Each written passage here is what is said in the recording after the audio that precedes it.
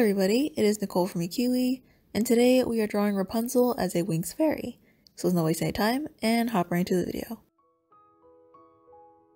For her design, I based it off her purple dress from the movie, the sundrop flower, lanterns, and the sun symbol from the Kingdom of Corona. So basically I based it off everything from the movie.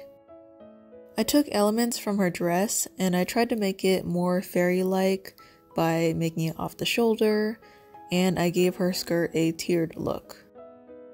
I originally was going to keep her hair loose and flowing, but later decided to put it in the braid just because it would be a lot of hair to color, but I also thought that a braid would give it a little bit more of a whimsical look. I based her wings on the flower and the sun symbol, with the shape being based off the sun rays, and later you'll see the inner details are based off the flower. Because I made her skirt really long and the pose with what it was, I had to use 2 pieces of paper taped together to draw the entire thing. I also used a larger piece of Bristol paper to transfer it on, which all the materials I'm using today will be linked and listed in the description down below. For the colors, I stuck with her main color scheme of purple, pink, and yellow/gold. For her hair, I started off with a yellow marker and colored the entire thing, but I shaded it with pink to give it more of a strawberry blonde look. Depending on what shadow color I chose, it can definitely change the look of the hair. If you want a tutorial or a video on that, I can definitely do that for you guys in the future. So in order to give the outfit more dimension, I tried to use a few more shades of purple than just sticking with the lilac color. I also knew that I wanted the lanterns in her inner skirt at the bottom to pop, so I made sure that that was a dark purple, and this helped me determine the colors for the remaining tiers because I went in between the darkest purple and the lilac color that was on her top. For her wings, I added a slight gradient, having the darkest shade near the center and blending it to be lighter on the edges. I did this for both the gold parts and the purple parts.